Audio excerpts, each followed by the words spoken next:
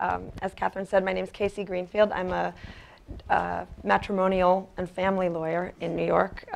Family lawyer used to be a euphemism for divorce lawyers, but fittingly enough today, it actually now encompasses a great deal of work that doesn't involve marriage at all, which I'm sure is something we'll get to at some point today. With me, I have Wendy Paris, who is, I believe, a Schwartz Fellow here at New America. She's written extensively about marriage, family, divorce, and has a book coming out, I believe, the year after next, right? Or next year, depending. Finish it, 2015. 2015, okay, the year after next, I was right. I believe tentatively called Splitopia, about what it sounds like. Father Daniel Madala, who is a licensed clinical social worker and director at Cognitive Therapy of New York, and is also a therapist in Westport, Connecticut. He's also a director of the Personality Disorders Awareness Network, which is something most of us could probably use. And he's a graduate of the Yale Divinity School and is also an Episcopal priest. Naomi Kahn, I'm very lucky to have here, is a professor at George Washington University Law School here. She teaches family law and has written a trove of articles, books, co-authored articles and books as well about family law, policy, assisted reproductive technology, and is probably best known on the popular front for a book she co-authored called Red Families versus Blue Families, Legal Polarization and the Creation of Culture. So I was thinking that we might start today by discussing perhaps an offshoot of the first panel about single parenthood, single motherhood, which is a trend that I think is probably going on in every state, although you can probably speak to this better than I, which is that as families and the culture have changed, so has the way in which people approach the inevitable dissolution of their domestic relationships. And I was wondering, maybe, Naomi, if you would indulge us with a brief description of trends that you see either in what's called collaborative law or mediation, as opposed to, say, a litigated dissolution. I think this is something probably we could all talk about because we've all, Okay, start, yeah. I actually, about 5 years ago, I teach family law, I teach the very basic course, and I started to have a collaborative family law divorce lawyer come talk to my classes about collaborative family law.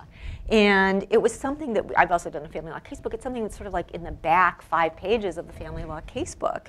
But it's become a huge, huge new way for people to think about doing divorce. And for collaborative divorce, there are different kinds of collaborative divorces. And we realize this may seem like a contradiction in terms, so just... Yeah, I mean, one of the things true collaborative divorce is you have to agree that you're going to mediate, you're going to come to some agreement in your divorce, and that you're not going to use the same lawyer if that agreement falls apart. And so it truly is an attempt to collaborate on coming to an agreement, with the risk being that you lose all of the time and all the money that you've invested in collaborative divorce if you can't reach an agreement. And the advocates of collaborative divorce think it's, I guess, even better than sliced bread, because it really does take away that contradictory aspect of divorce by involving professionals to deal with parenting issues. So children may have their own counsel, certainly have counselors. So it deals with children, it deals with financial issues, and it's also designed to deal with the emotional issues that come up between the parties. Mm-hmm. And Wendy, I know you've written on what you call the good divorce, and I think that ties into what Naomi's describing as a way to dissolve a legal bond and look forward to the next step in the relationship. Could you talk for a minute about how you see that, either as the ideal or in practice? Yeah, I think one way that people talk about divorce is that it's a psychological and a legal event, and that the one affects the other. So there's a lot of research. Is this very loud? There's there's a lot of research and then anecdotal stories about people get started on their divorce, they mean to do it well, somebody says, no, you got to get a lawyer, take him for all he's worth, and it becomes very adversarial, and then issues that happen in divorce like fear, sense of victimization, anger, these things really get exacerbated by the legal process when it's adversarial. So I've been really excited to see people stepping away from that. We see it a lot with mediation. People go to a mediator, maybe it costs $1,500 or $3,000 to go to a mediator as opposed to like $150,000 to hire 2 lawyers. That $150,000 adds to this fear, this anger, this resentment. So yeah, I think it's great. I've also talked to people like my hairdresser who didn't use a lawyer at all, just read online what she was entitled to, suggested to her husband that he pay her that, he agreed, they filed the paper, they were done for $350. So I feel like collaborative is a spirit, like this, like it's more of a cognitive thing, like you want to try to do this together. And so I'm excited to see different ways that legally can be done. Okay, so hearing Naomi and hearing you, this sounds like a no-brainer in a way that we should approach the dissolution of the marital bond if it's to be dissolved. I know that Daniel sees individuals and couples both in a therapeutic context and in a, is it ecclesiastical? Clerical? Yeah, right. Whatever. Ecclesiastical. Right. No disrespect Sure. to the caller context. So I'm very, very curious to hear what you think as someone who watches people together but also watches them coming apart, and after that, what you think. I'm not asking for your legal advice, but Good. That's a good thing. Okay. Yeah. That we'll divide that here. Yeah. Well, I guess I'm less excited about collaborative divorce because I think it's an idea that makes sense in theory, and it sounds right. But what I have seen is that children of it. Look, without children, if 2 people want to divorce and go collaborative, that's cool. But the thing is that children, I think, get really confused in overly friendly divorces. And I think it leads to, more abandonment fears is what I've seen, and mistrust. Because I think that an overly friendly divorce, child's world really doesn't make sense. Why aren't mom and dad together? They seem to like each other. They seem to get along and so forth.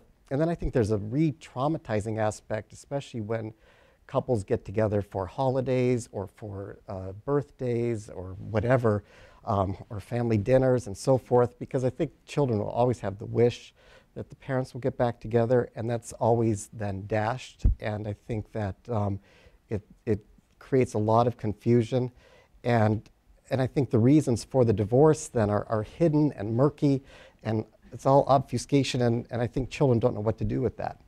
As you talked, I just, my kids watch The Parent Trap over and over and over, which involves, there's it's the complete fantasy that, and when they watched it, the complete fantasy is that parents who've been divorced of these 2 twins are going to come back together and reunite and live happily ever after. And they watched it with friends of theirs from divorced families, and their friends from divorced families had exactly that impression that, oh gosh, maybe they will, and it was somewhat destructive for them.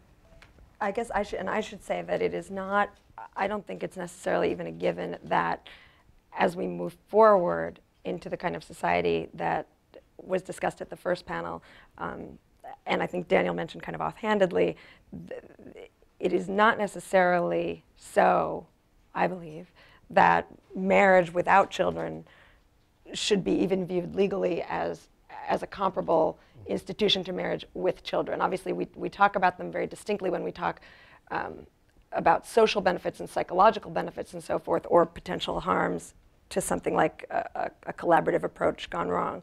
But I don't know what you think about this. I wouldn't be surprised if down the line, with changes in legislation and changes in policy, if the distinction becomes between marriage and not marriage, as opposed to family units with children and family units without children. That's just my kind of off-the-cuff speculation.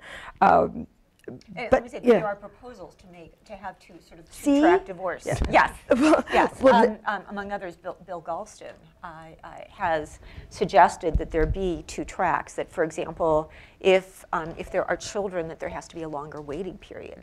So making it harder to get divorced if children are involved as a way, I think, of forcing the parents to reconsider the decision. Yeah. That's funny. That reminds me. I was talking earlier before the panel with Daniel about something that exists in the cobwebs of my brain that, for all I know, exists in 15 states by now. That at least in the late 90s, the Louisiana legislature, I think, was trying to push forth a bill on a two-track marriage, but it was ex ante. It was called covenant marriage.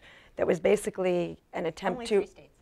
It exists in 3 states. Mm-hmm. This, as I understand it, is an opt-in civil marriage union that imposes greater barriers to divorce, or something like that. Oh, yeah. And so it's an attempt, I guess, to replicate the religious covenant structure within the civil realm, right? Is that sort of what Essentially, it brings back fault divorce for the people who opt into it. Okay. And so it essentially says you pretty much agree you will not get divorced unless there is fault. Now, if you can prove fault, then right. that and 250, you know. Yes, yeah. right. But I'm interested to what you're saying about the waiting period, the tracks, because I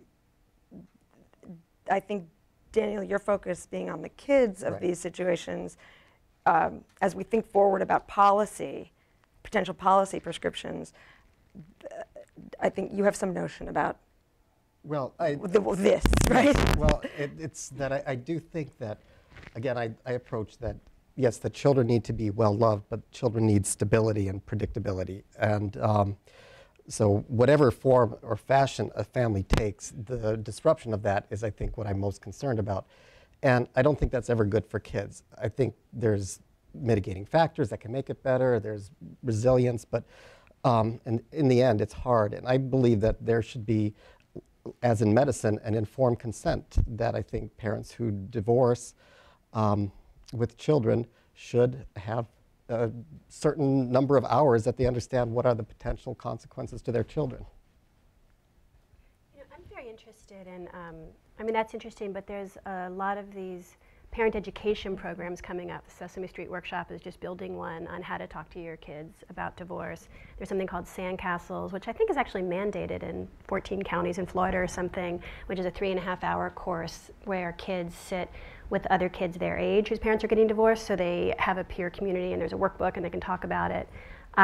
There's another one that a psychiatrist in New York does, and I think these things are so helpful, can be so helpful to kids. Some of them are teaching resilience, teaching parents how to talk to kids, teaching kids how to problem solve, teaching kids how to identify their own strengths. So I don't know about... But it's so after the fact, though, because, resilience is a great thing, but kids who grow up in poverty or in violence, kids with resilience do better, but doesn't mean the violence or the poverty is good.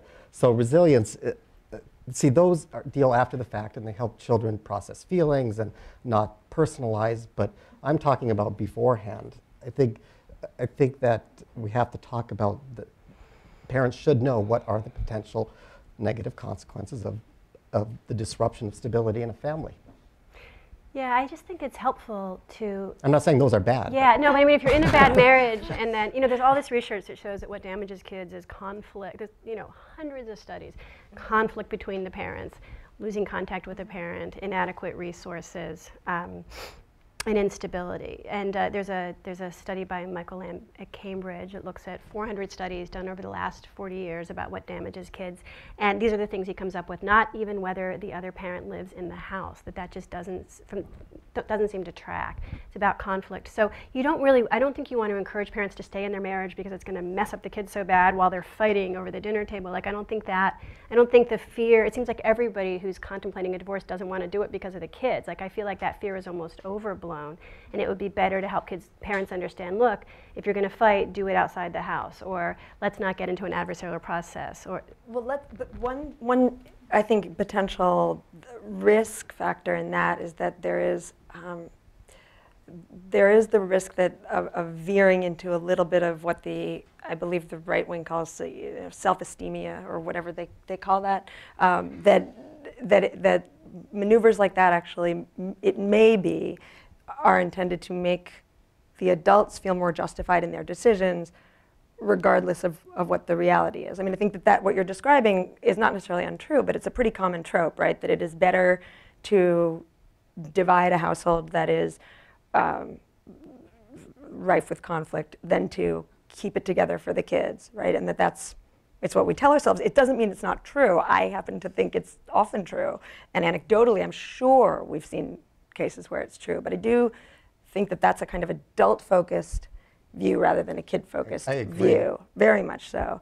Because I think, could I just say that? I think that oftentimes that, see, that's what I think about this overly, again, friendly divorce, is that it soothes the parent's conscience. Oh, look, we can divorce and we'll do it really in a friendly manner and all will be well. And I think I don't think the kids are heard. Well, one thing that, I mean, this obviously reminds me of what Katie was talking about in the earlier panel about conflict and stress, or maybe it was, I think Jason and Katie were both talking about this, that the predictor of the well-being of the children is the presence or absence of conflict and stress in the household. And I think we've all probably seen households where the kids were miserable and then the parents split up and then the kids seemed much better off. And we've probably seen the reverse happen, and maybe that tracks with when the conflict is visible to the kids. Sometimes it might be legible before the parents split up. Sometimes there might be more fighting after the fact and more of the, if your dad doesn't, tell your dad if he doesn't pay me this week, you're not going over there. That's probably a bad outcome, right? But I would think that the issue of conflict is not necessarily linked to the moment of the split, if that makes any sense. But this does, when you were talking about the cost, for example, of mediation, which is, I think by any measure, factors lower than a traditional adversarial process. And let me back up for 1 second.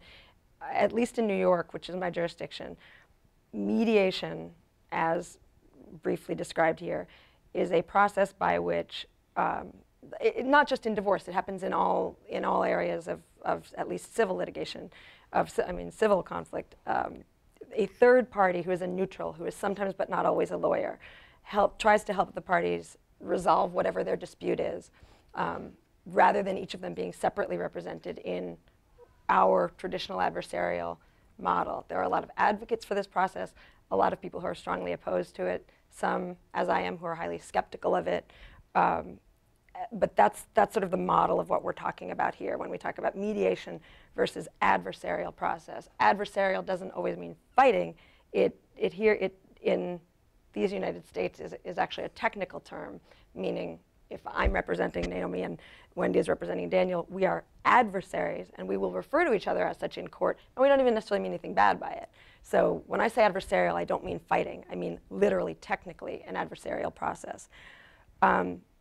Anyway, because of the cost issue that has been raised, it is without question, $40, $1,500, whatever it is, to mediate a dissolution or to mediate a dispute about child support between unmarried parents or a custody issue between unmarried parents. You have written, Naomi, extensively about I think you call it the class gap in both marriage and divorce. And I'd love to hear your thoughts about how different access to different financial resources affects people's decision making in terms of how to proceed with dissolution, particularly as society changes and wealth distribution changes.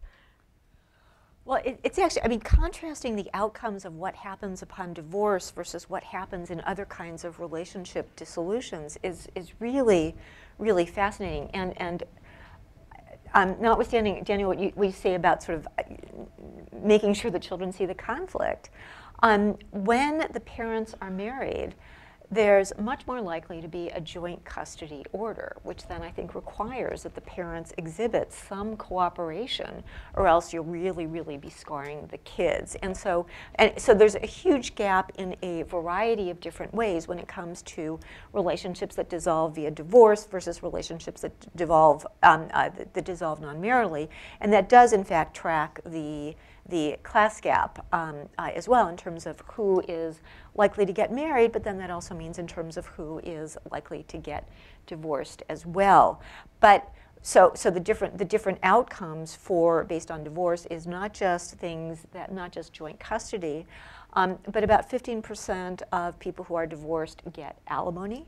You can't get that. Obviously, you can't get that unless there's some money there, but you also can't get that outside of divorce. And when there's been divorce, the custodial parent is also much more likely to get full amounts of child support than when there hasn't been a divorce.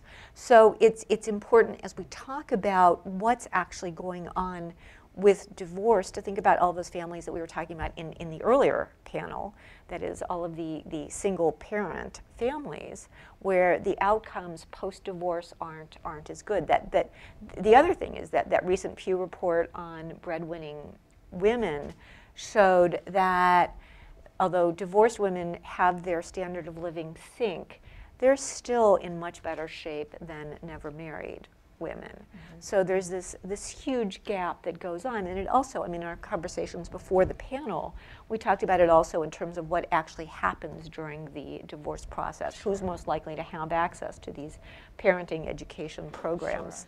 Sure. And I think, please correct me if I'm misparaphrasing you, but you've written that there is or you've said off the record that if we were to draw, say, a divorce line, right, that, and we're talking about socioeconomic class here, or just even economic, right, that those at the very top are the least likely to divorce, right, and that there are also, these different patterns in relationship dissolution between those who divorce and were never married.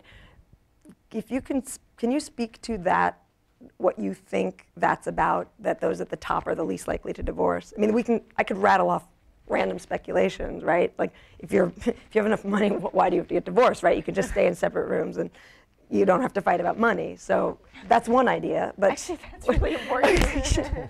Money, yes. Okay. No, I mean, part of it is, right, part of it is the later age of marriage among college-educated folks that, I mean, age of marriage is a huge predictor, not in any individual case, but in general, in terms of who's most likely to get divorced. And college-educated women are 1/3 as likely to get divorced as high school educated women, and that's because of one of the reasons is the much earlier age of marriage, but the other reasons really are the economics as well. When you're in economic distress, well, gee, then your marriage is also in all kinds of distress as well. And Paul Amato, who's a Penn State sociologist, did this great study looking at who's happy in their marriages, and people who don't face economic distress are quite happy in their marriages. And it's not a question of whether or not a woman is working. What's most important, what turns out to be a huge predictor of marriage, is whether or not the man, or of divorce rather, is whether or not the man is working. And if the man isn't working, then it's much more likely that the couple's going to get divorced than when he is working. If the woman's working... I love when scholars support my pet theories that I invent in my living room. I love this. So, shucks. Please, well, it's yes. Yeah. No, it's because when women work, it's a question of what's the underlying marital happiness, which has, so it's less to do with whether or not women are working and much more to do with what's the underlying level of happiness. Right. And do you think, I guess, Daniel, that there's anything to, again, let me back up. We have talked a lot about alternative family structures or unconventional family structures or changing family structures. I would wager that some of the criticism of unusual family arrangements or messy family arrangements is that they are overly secularized, right? That there's some, call it moral, call it irreligious component there. Would you say, based on anecdata, data or your own experience as someone who treats religious people and not religious people, that people entering into a union, a civil union or marriage, in a religious context, are going into it with a kind of better view towards the institution? Or is it, do you see it as like that's a straw herring or something? First of all, I wouldn't say that alternate family arrangements are secularized. I think a lot of religions, including my church, are very supportive of what might be called modern family arrangements and so forth. So I wouldn't say that, I wouldn't call them secularized. I think the religion and the church blesses those. There doesn't seem to be any difference, as they say, among, let's say, Christians of any sort, evangelical to liberal, in relationship to divorce. But it does appear that going to church several times a month is, I believe, associated with 30% less divorce, regardless of again, conservative or liberal. So I think that there's something about commitment in a community that probably supports it. And I guess the question there is a cause correlation one that we're not going to answer in the next 15 minutes. Right. And I guess, Wendy, do you see a policy prescription? I mean, I understand from reading your work and from hearing you talk a little bit that you have a view of things that are maybe more likely to lead to better outcomes post-dissolution. I'm not trying to put words in your mouth. But do you see, if you could kind of wave a magic wand and have a policy in place, for example, should everyone have to go through the equivalent of pre-Cana, which is what Catholics have to do before they get married, as far as I know. Is there something that comes to mind for you to say, I wish everybody had to do X? Yeah, I'm nervous about policy prescriptions in terms of, invading, just like invading your family, right? Invading the family life. So, but that said, I feel like we need more marriage education. I feel like it should start in high school, like relationship education. I think if you are looking at divorce, you should have to go to divorce counseling. Again, it's like, do you want to mandate this? I don't know. I think if you have children, absolutely, one of these programs should be very, very accessible. If not, it's very hard. Like, I'm doing this book, and I just found out about the Sesame Street thing. It's very hard to find these kinds of things. So I feel like marriage education, divorce education, something about dealing with children. And then there's so much research now coming out of positive psychology about a lot of this cognitive behavioral therapy techniques for helping people deal with what happens in divorce, such as loneliness. There's a lot of research about the benefit of empathy over anger and how empathy can help you reduce your own anger. There's divorce coaches now, and my divorce coach talks about trying to see everything that happens in your divorce as a positive for you. Like, what can you learn from this? How can you grow from this? And to not get into thinking, well, he has it better than I do, which is really easy to do. So in terms of policy prescription, I think these are like some psychological tools that would be very useful. And then I also think that makes my heart like race with anxiety. That you would have to do some kind of... No, that whole idea. That they embrace the positive. That just makes me incredibly tense. But that's probably. But it's like I'm not. That's a separate. Right. That's a separate discussion. Yeah. I'm not advocating. I'm not trying to advocate divorce. But if you're doing it, right, you're doing it. So if you've never had to pay your bills and suddenly you have to, well, that's great, right? That can be a great growth experience. So if you're doing it, like I feel like even issues with loneliness. A lot of people are lonely in their marriage. So now you're out of your marriage and you're lonely. So let's take a look at who's in your life and how do you view yourself in your relationship with others? Like, these are really good growth opportunities. I guess the flip side of it, and then we will take a few questions if there are any. The flip side of that is that, and I am hearing this as a part of the right. Coming, this is the totally other, right? I am adversarial by nature and by profession. I hear that as maybe I hear that from the perspective of, for example, the client who is the less empowered person in the relationship. The same person who, for example, I would recommend not go to mediation, where maybe you're advising, in some ways, what sounds like a very Christian or very, again, positive and empowering view could also be very much viewed as a suck it up. Yeah, but what a great kind of thing. opportunity for that person who's not empowered to say, you know what, why have I not been empowered in my life? And Sure, here's and my I chance. totally get the argument, and it totally makes me hysterical. So we have a few minutes left, and I'm wondering if there are any questions if people want to. Oh my goodness. I guess the woman in the red glasses frames right here. Yes. I just wanted to make a couple of comments. I guess, as always, there were some generalities. And one thing I learned from divorce is that no two divorces are ever the same. You know, I had to talk to a lot of different people to figure out, to learn about loneliness from one person and about how hard to push for a settlement from another. This is the part where we don't quote Anna Karenina, right? Another thing that was mentioned is the parent trap fantasy, which I agree many kids have. I have asked my grown children, did they have that fantasy? And they said no. And that was because my kids knew when I really meant no, and I would say something like, there is a 0% possibility, you know, whether it was whether you're going to have candy or go to a movie, or whatever.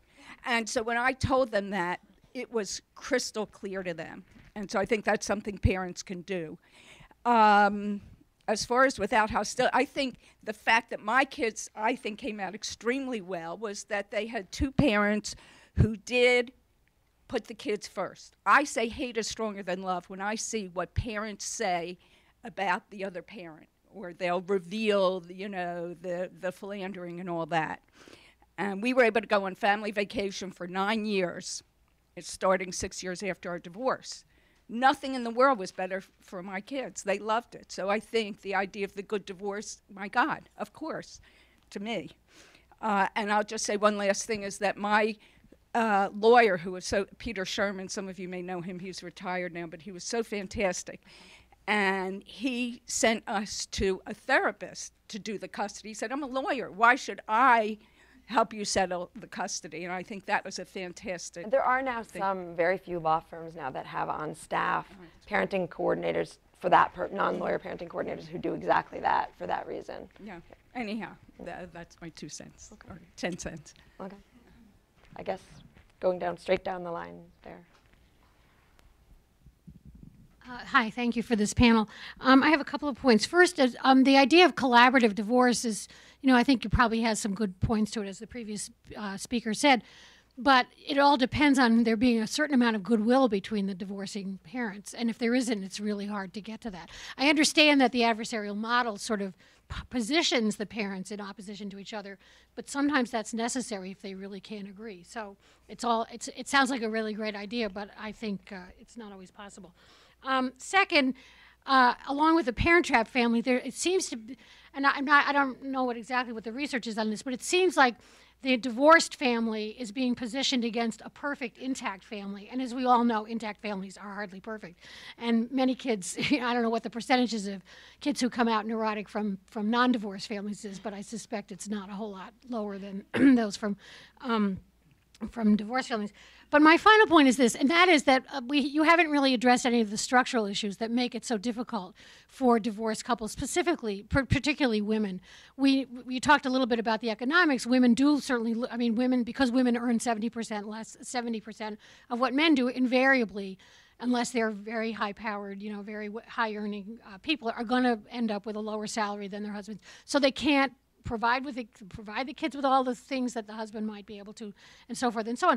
Plus, there's the whole issue of the lack of childcare, the lack of paid maternity leave, parental leave, all that stuff that make it so difficult. I mean, because divorced women end up being working mothers. Maybe they were working mothers before, but they end up being working mothers. And I think we really have to take into account all of the policies or non-policies in the U.S. that make being a working mother and a working father, but especially working mother, so difficult. Sure, I agree with you. That's something we didn't touch on. Unfortunately, these are short panels. A couple of just, I guess, non-scientific or unscientific things I'd like to say about that. First is there are a lot of women in what might fall under the not financially distressed category of family who are themselves quite financially stressed because they don't have access to or control over the marital finances at all. So if you were to look at the family unit from kind of on high, you'd see a very secure financial model. But then if you actually looked within it in the micro level, you'd actually see a woman with basically no power who's being asked to show her grocery receipts or her husband. And then when she comes out of the marriage, sure, she might have a lot less money and she might be working a lot harder, but she may well find herself with a lot more control over her financial life and therefore a lot more financial freedom. That anecdotally I see happen all the time. The second issue is that I think that when that in the adversarial model, it's not just that some people need it because they can't solve everything through collaborative divorce. I think that's a myth. And I actually think that collaborative divorce is something of a fiction, but that's for something I'll yap about another time. There is also, I think, a very strong argument to be made that the adversarial model, when implemented correctly, takes the emotion out of it and allows you to get to a solution more civilly.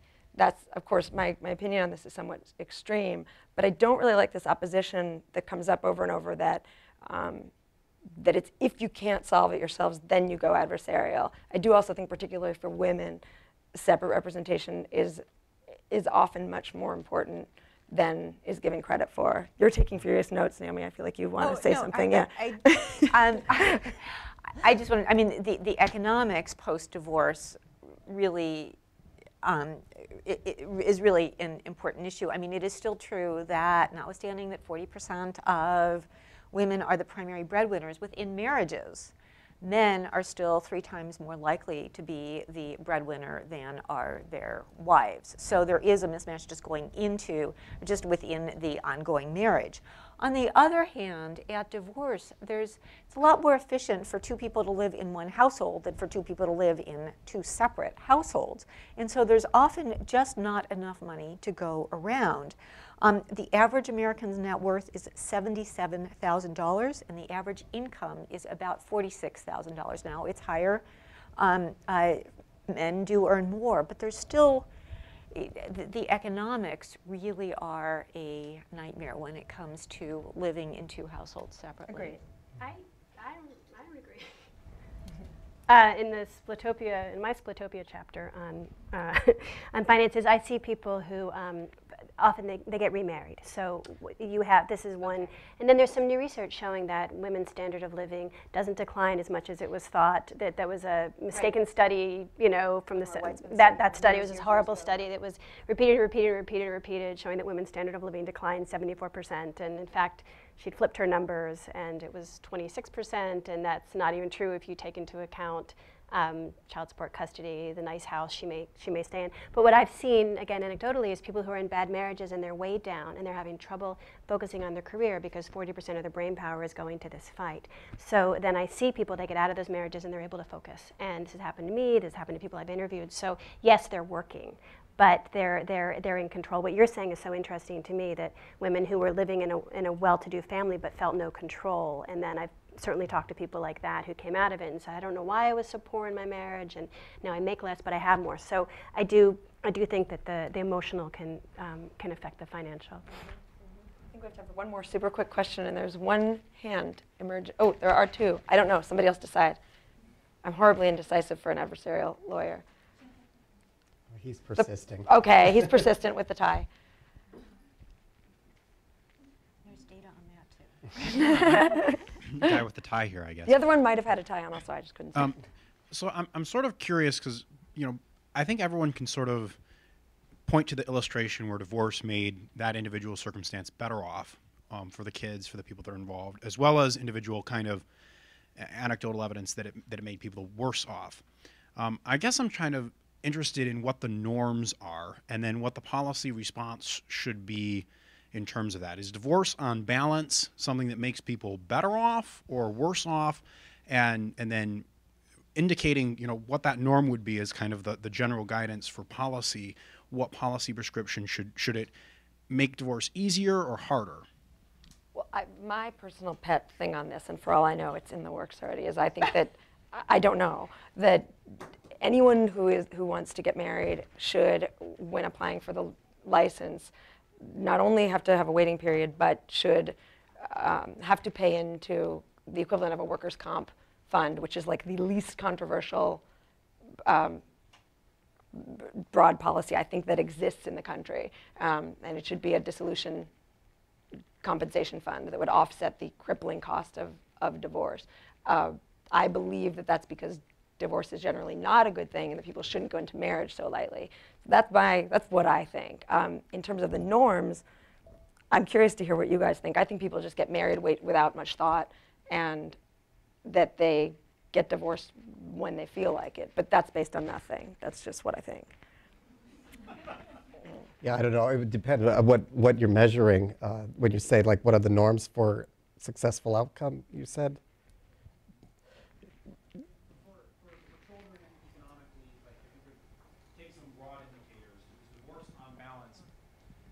is divorce on balance better or worse for people in terms of like a generality about it? Because you know, making policy based on exceptions or anecdotes is kind of hard. I'm just trying to understand, is it a good thing or sort of a bad thing, whatever indices you want to use for that? Well, that I'm going to say again that instability in a family is always going to be bad, is going to be worse for a kid. Except in high conflict. Except, right, which is a worse instability, perhaps. Also, Yeah. marriage isn't a set thing. You know, marriage isn't a set thing, so you're not comparing divorce to a particular type of marriage. Marriages are so variable. And you're also building out of that the preponderance of children who are born into non-marital situations to begin with. Unfortunately, we're out of time, as everyone could probably tell. I could certainly talk all day about this stuff. I want to thank Wendy and Daniel and Naomi for participating. Naomi is doing a doubleheader here, and thank you all very much. And I hope you never need my services. And, and I don't know, thanks again. Thank you.